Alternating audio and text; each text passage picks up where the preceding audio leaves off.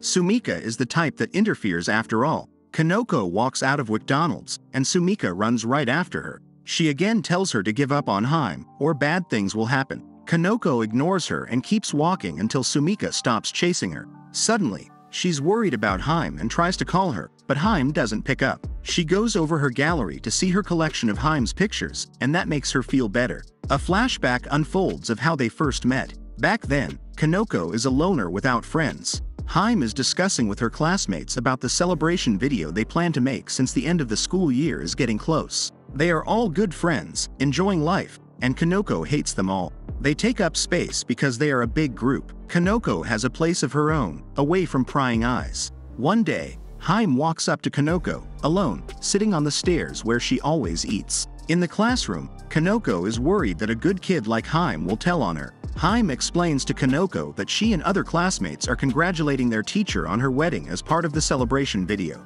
They are all going to do something or say their congrats and then put it all together into one video. Haim encourages her to join them.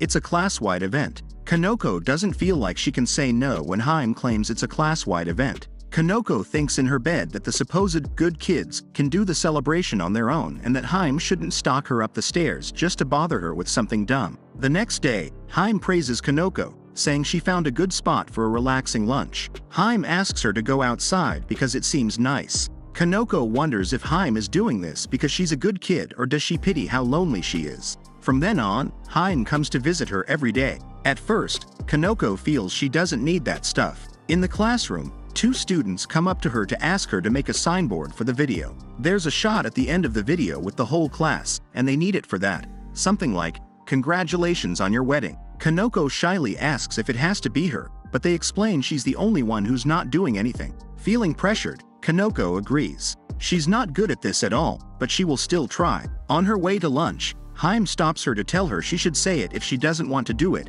otherwise, they won't know. If she doesn't speak out, it's like it never happened. Kanoko simply states there is no problem and walks away. In the class, a classmate of Kanoko's thinks she's done a good work with the signboard, so they can now go ahead and put it on the frame. Kanoko thinks it's not finished yet, but the girl tells her not to worry about the details. Besides, they're going to use that sign tomorrow. They got permission to film the group shot on the roof. After class, Haim takes the signboard to her usual lunch place and starts destroying it. Haim sees what Kanoko has done but just walks away from it.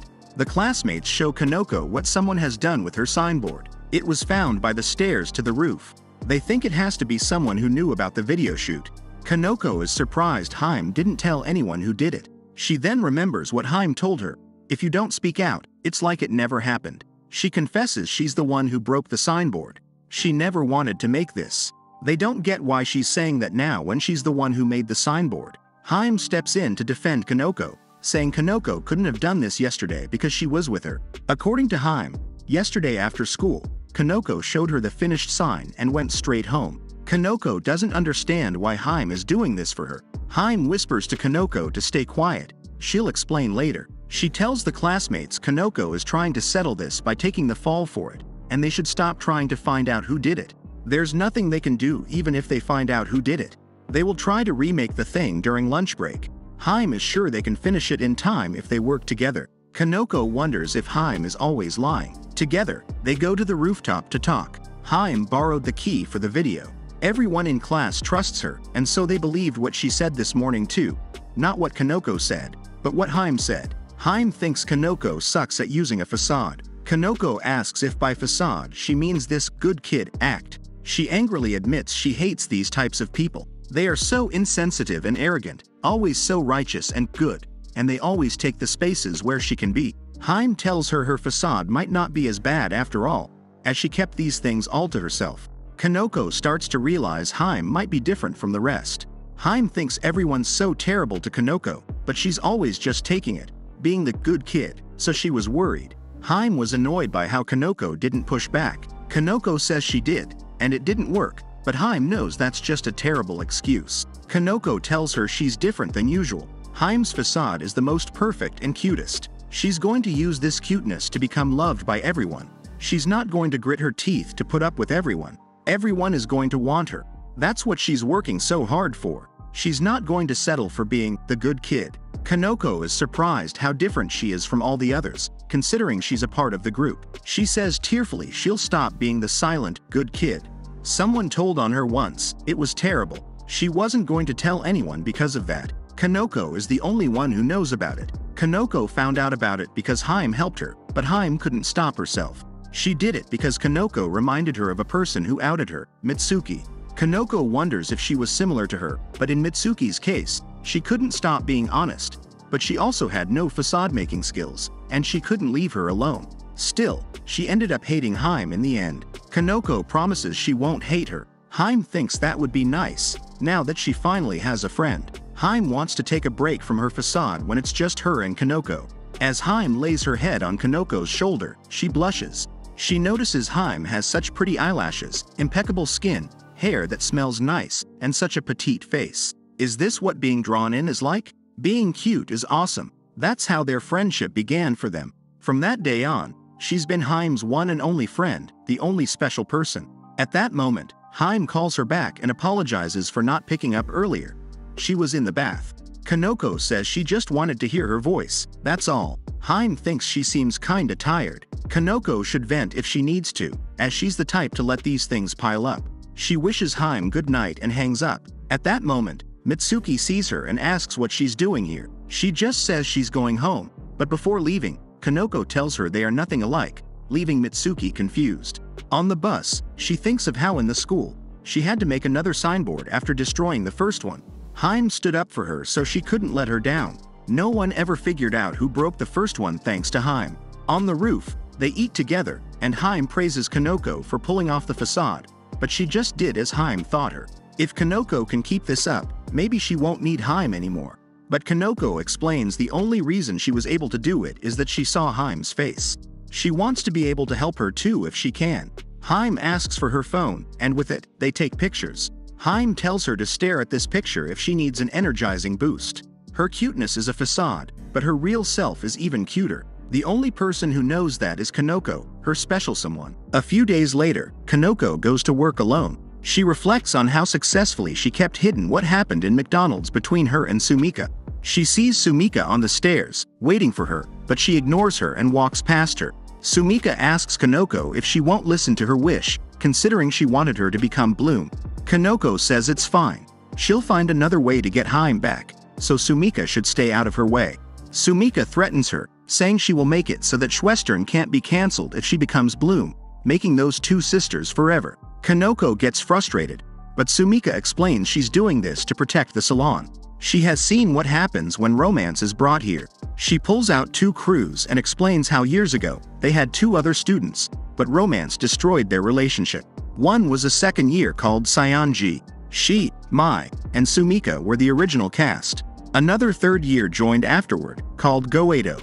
She became popular among the guests immediately. It was impossible to read whatever Goedo was thinking, and she was quick to grasp other people's weaknesses. She was hard to like but had charm. Goedo was approaching Saionji-san romantically, and Sumika could tell Saionji-san was attracted to her. The guests were wondering what those two were whispering so secretly as they were leaving the salon. At the time, Sumika didn't care about their romance, but they shouldn't avoid guests. Goedo says Sumika stopped paying attention to her, but since she's always learning from the second year, there's nothing for her to do. Goedo teases Sumika that she was just worried because Saionji is always spending time with her, and that might displease her. Sumika isn't upset over a small thing like that, as Goedo is still new and needs Saionji to learn how to do the work. Sumika explains she always got along fine with both Goedo and Saionji, but not in a romantic way. She stood no chance against Goedo, who approached women with romantic intent. Goedo whispers to Sumika not to be worried, as she's doing this only to please the customers. There's nothing to be worried about. There was nothing Sumika could do. Goedo was just stacking up small things like that until it was impossible to turn back. By that time, Goedo and Saionji were already lovers. She warned Saionji Goedo seems like bad news, but Saionji thought Sumika doesn't understand because she's never been in love.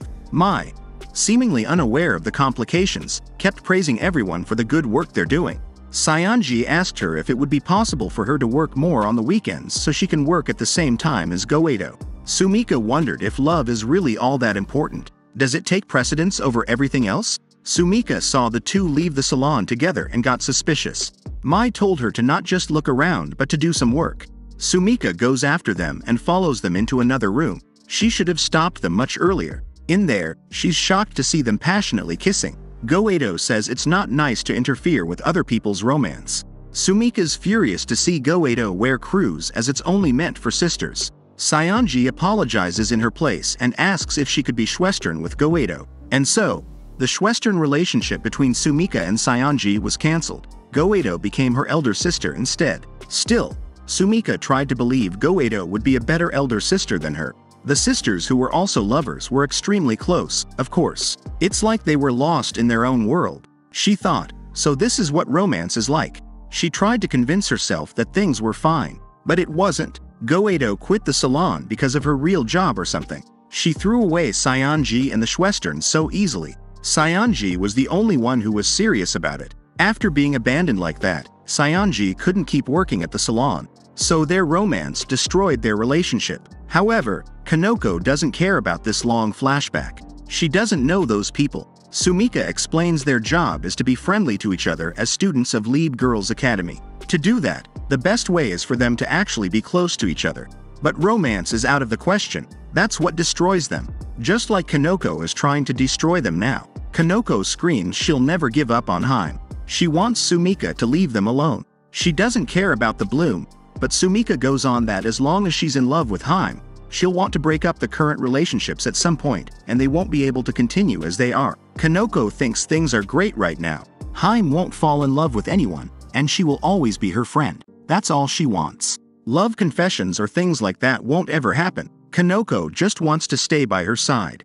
Sumika doesn't know what any of that even means. Kanoko tells her if she wants to ban romance, she's not the one she should say that to, implying Mitsuki might be in love with Haim. Sumika asks her if she'll stop with the romance, but Kanoko thinks there's nothing to stop. She won't do anything. Inside, Mai shows everyone the ballot for the cast members. There, each of them will write the name of the person who they believe should be Bloom-sama and cast the vote before the end of the election tomorrow. When the winner is revealed, they will also show who voted for whom. Each ballot counts for 90 votes, so they should take some time to think before they vote. While dressing for the salon, Kanoko thinks about how Sumika turned out to be someone who interferes, so she doesn't care about her anymore. She only wants to win back her place next to Haim.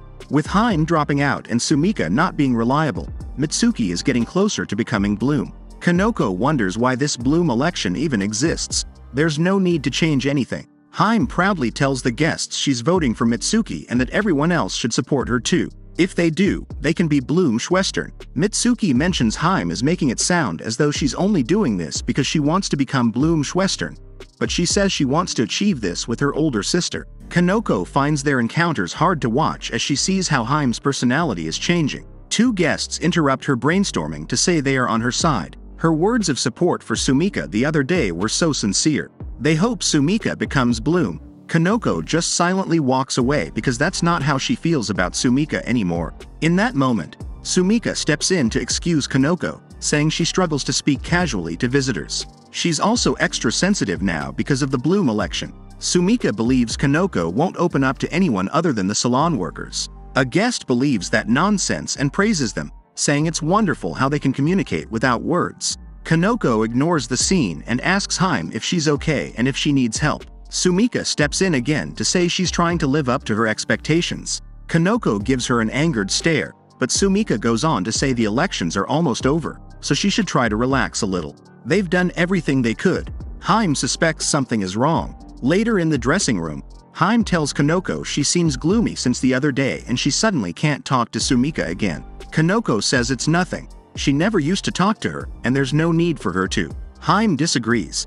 She supported Sumika's bid for Bloom. Kanoko has had enough with this Bloom stuff. She doesn't support Sumika either. Haim raises her voice to say Kanoko must learn to talk to people other than her. Kanoko explains that's not the case. Sumika is trying to interfere with their relationship, so there's no need to talk to her anymore. She's also not as good a person as she thought. It was all a misunderstanding. Haim moves the curtains to confront Kanoko face on. She asks what on earth happened between her and Sumika. Kanoko has to tell her, otherwise, she can't know. Sumika tries to make Kanoko give up on Haim, but she can't say that to her because that would reveal Kanoko's true feelings for her. Kanoko has no idea what she should say and frustratedly calls Haim a baka. She apologizes right after, telling Haim she did nothing wrong. It was a mistake. Haim closes the curtains and apologizes for trying to force her. Kanoko heads home, but Haim stays, as she's still reading a book. Sumika enters the room and is shocked to see Kanoko tearing up.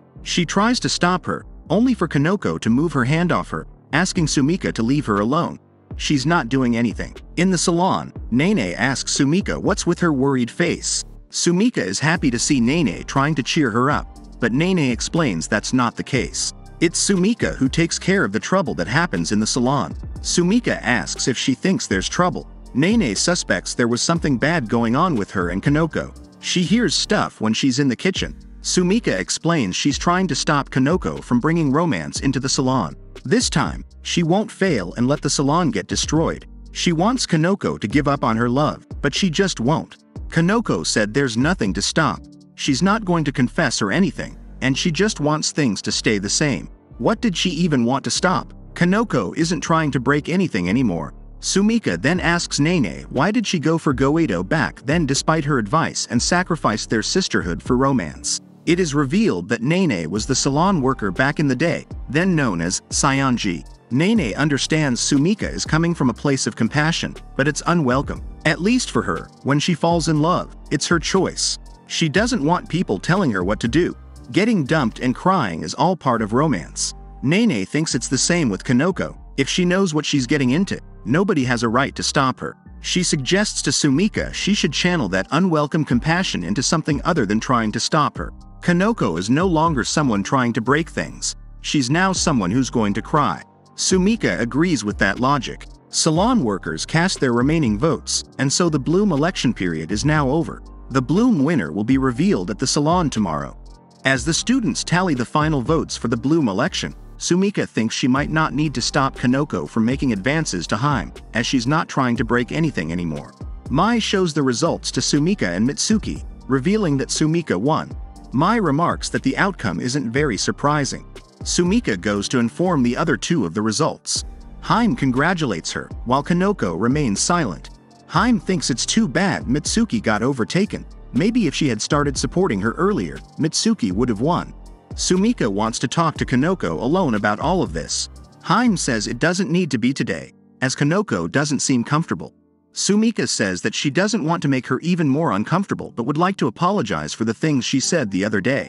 She wants Kanoko to forget she even said anything and acknowledges she was wrong to ask her to give up. Sumika hopes they'll be back on friendly terms tomorrow.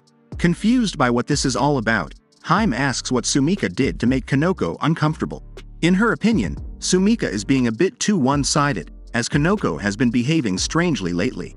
Haim asks her to be a bit more friendly with Kanoko. Sumika thinks the cuteness of Haim might be why Kanoko fell in love with her. Sumika tells Haim that if she wants to be more friendly to Kanoko, they need to be alone. Haim knows Kanoko isn't comfortable with that and asks what Sumika even said to her. It's almost like she's threatening her.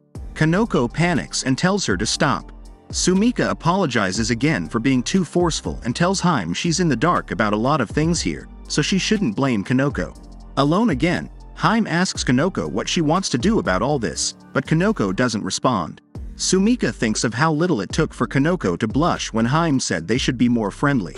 As she leaves work, Kanoko is outside waiting for her and immediately asks if Sumika is saying she won't interfere anymore. Sumika instead focuses on the fact that Kanoko is talking to her again. She invites her to sit next to her, saying she will listen to anything, but Kanoko has had enough. She just wants Sumika to tell her what it is she wants to say. Sumika doesn't understand what Kanoko wants to do. Like she said, she's going to create a new Bloom rule where you can't quit being sisters, so she's curious why Kanoko voted for her. Kanoko thinks this outcome is still better than Mitsuki becoming Bloom. It's wrong for Haim to support her. Kanoko is okay with Sumika's new rule if that's what matters to her. The only thing that matters to Kanoko is Haim. They should stay out of each other's way. Sumika points out Kanoko's jealousy when Haim was supporting Mitsuki. She asks her if she wants to continue being in love with someone but still hide things from them.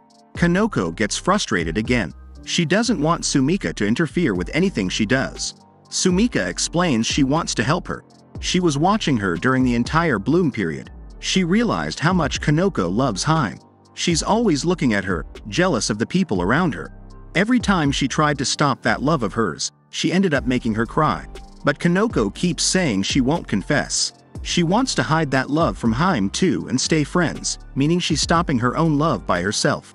Sumika's been told she doesn't understand romance, but if continuing to hide for Kanoko is too tough, she's the one who can lend an ear to Kanoko when she needs it. Kanoko sits next to her. She talks about how Sumika found out about her feelings for Haim and accepted that it was romance. Before trying to end it, she treated it as a real existing thing. So maybe it's okay for her to tell more about how she feels about Haim. Sumika agrees. That's what she's been saying from the beginning. Kanoko opens up about Haim, saying she can never love a person, and Haim is her only friend. Sumika is confused, as it doesn't appear that way to her. The Haim she knows has many friends. Kanoko explains it's true that she's liked by many people, but she's just pretending to be friendly. It's even more true when it comes to romance. People confess to her all the time, but she turns them down and ends it there. Haim has zero interest in romance. It doesn't seem to Sumika that Haim is that cold, but Kanoko explains she never shows her true face. Everyone loves her for what they see, but Haim never loves anyone. Kanoko believes she's the only person who's special to Haim, which is why she'll never confess. She'll stay this way, as her friend. Nothing needs to change. Kanoko realizes she revealed Haim's precious secret. She asks Sumika not to tell anyone. Nobody can find out, not even Haim. Sumika won't tell anyone. She tells Kanoko they can trust each other more than that. Sumika wasn't going to make Kanoko give up anymore, but her love is just so fruitless. If what she said about Haim is true, she gets to stay by her side, but at the cost of hiding and repressing her love forever and never seeing it come true. Kanoko says she should have said not to bring romance to Salon to Mitsuki. She's the one who's in love with Haim. It's weird to Kanoko that she won't get turned down by Haim. Haim's been weird ever since Mitsuki appeared. Sumika thought that Haim's and Mitsuki's relationship was all an act, but it wasn't totally. She realizes where Kanoko's jealousy comes from. Kanoko wants to tell Mitsuki not to bring romance into Salon also, but it's too late for that. She suggests they refrain from taking any action. Sumika wishes to help Kanoko somehow, but Kanoko adds that there's nothing more she wants from her and thanks her for the talk. It helped her see better. She will continue to not say anything to Haim, and no matter how much time passes, that's how things will stay. She then remembers a long time ago when Haim told her, if you don't speak out, it's like it never happened. That makes Kanoko conflicted. Sumika says there is no point in holding it in if that makes her cry. Maybe she can't help her, but she won't let her cry alone. Sumika is the only one who knew about her love, yet she couldn't do anything for her until now. The next day, Haim announces to the guests that the winner of the Bloom election is Sumika. Sumika first thanks all of their support. She gains support not just from the visitors but the salon workers as well. She vows to perform dutifully as Bloom for the next year. She praises all the salon workers and tells them she'd like to continue working at the salon with all of them. People are surprised when Kanoko walks up to Sumika, who then asks her to become her Bloom Schwestern with her. Everyone congratulates them. Kanoko quietly tells her not to interfere.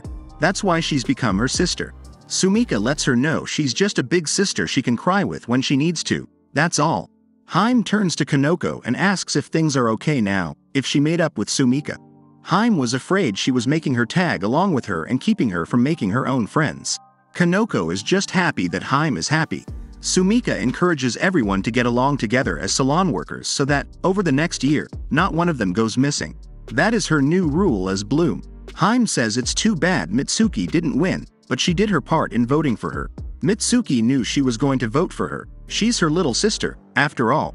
The next day, Haim explains to Kanoko that it's good to have one of the vests she's wearing for the summer uniform. It means you can adjust when it's cold too. Kanoko, however, doesn't think one of these suits her. Haim replies it will once she gets used to it. In order to achieve cuteness, you have to be confident. As soon as Haim opens the door, Mai welcomes them to the summer. Haim has no idea what that is. Mai explains, summer is German for summer. The Bloom elections are over, and the trees have shifted from spring to summer colors. The students will change clothes as well. Lead Girls Academy's summer uniforms begin today. They are also bringing back the students' tea recommendations and the Schwester tea menu. She encourages them to all work together to make this a great summer. Mai is overwhelmed by the cuteness of their new uniforms. She's glad she designed this with cuteness in mind. Haim thinks this feels like it came out of a manga, or rather a cosplay event. But she then remembers that was true for the other uniform too. They were only wearing winter uniforms until now, so Mai is so glad that they could fulfill her dream of a summer uniform. The last one to get dressed up is Mitsuki. When she comes out of the dressing room, the other four are astounded to see her melons are even more exposed with this outfit. Sumika asks if she's okay with this outfit, to which Mitsuki responds she likes it a lot. Sumika then asks Mai if it's okay to let her work in the salon like that, and Mai is not totally sure. She wants to avoid going too sexy, but it's a close call. Haim's face becomes red when she sees Mitsuki like that. She thinks Mitsuki looks extra stacked, and that her melons seem even bigger than before. Haim used to be just a bit taller than her. She looks down and sees her growth hasn't been nearly as great. Mai also asks Mitsuki if she's sure that it will be alright. She doesn't have to push herself too hard. After a bit of confusion, Mai further explains that Mitsuki wearing that summer uniform looks a bit too sexy. Mitsuki says there's nothing to worry about. She's a second year, so it's not inappropriate, given her character. She's more concerned about ruining the summer uniform just for her to look less sexy. It's such a cute design. Haim is surprised by her priorities. Mai says there's no problem then. However, Haim interrupts to ask what will other people think when they see her like that. Mitsuki walks to Haim to ask if she thinks this looks bad on her. Haim is too distracted by her melons to say anything to her face. Embarrassed, Haim says it doesn't look bad. She just wants her to think about the customers. In the salon, Sumika announces they will be wearing new uniforms. It feels better than she expected.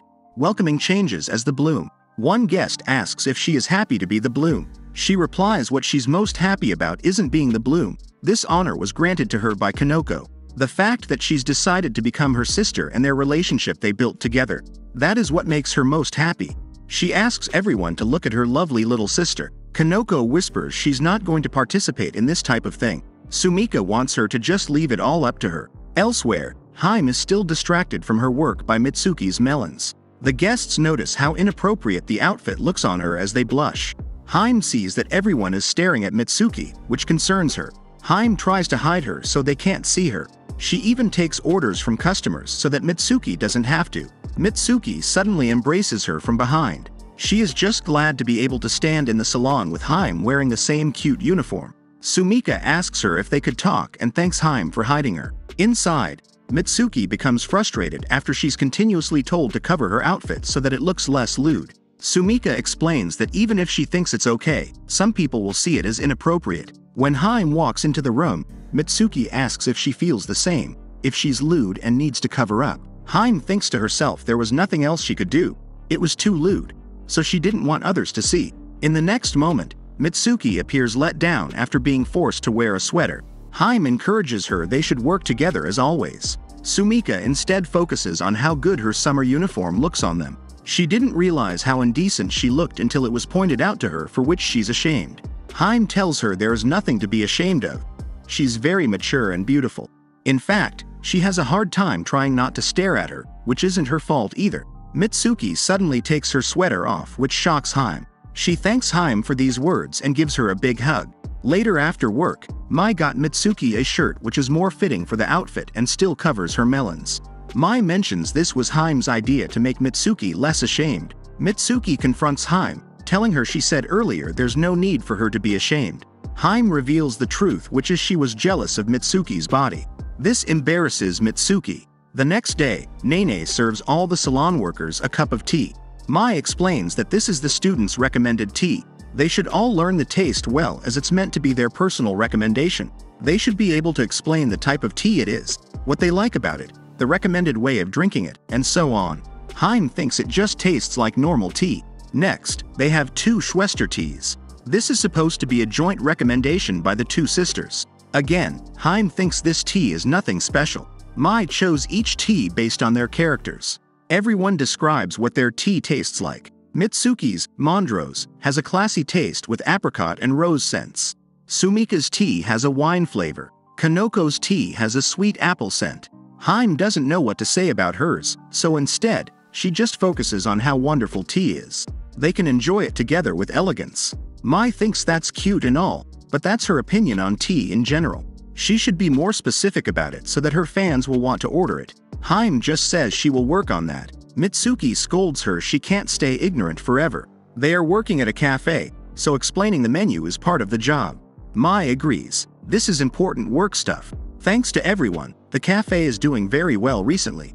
The return of tea recommendations and the introduction of summer uniforms are just examples of the many business expansions she has in mind. So, in order to make sure everyone can do the work, she wants their work power to improve. She singles out Haim specifically, telling her to improve her work power. She's still a little unreliable the way she is. She might be more cute and elegant than Mai, but if we say Haim's work power is at 10, Mai's is at 100. Haim is terrified. She's asked again to work on raising her work power through the recommended teas. Sumika reassures her they will support her. Haim feels like everyone is underestimating her. In the salon, everyone seems to do a good job of explaining their tea in detail to the customers. Now it's Haim's turn. Her tea, Engel, means angel. She simply says it tastes good. When asked what she likes about it, she tells them she has a hard time expressing it, so if they could try it and teach her how to explain. Her Oni-sama will scold her if she can't explain it well. The customers order it purely based on Haim's cuteness. Haim is convinced her facade can get her through almost anything. That is her own special work power. When the customers are done drinking the Engel, they say it was delicious. One guy says he appreciates the scent of raspberry, so maybe Haim should recommend that. Another guest thinks it was the taste of strawberry. This sparks an argument between the two. They ask Haim which was it, but Haim has no idea. Mitsuki steps in to say they are both correct.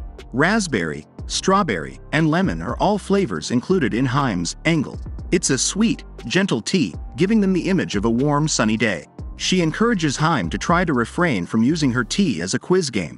In the kitchen, Mitsuki scolds Haim. She should memorize her tea now. She can't keep relying on customers. There's so much more for her to learn. Haim thanks her for the help. Mitsuki learned her tea too. Mitsuki says that's just her job as the elder sister, but Haim remembers she said that when she helped her before too. When she couldn't get the order, she had it all written down.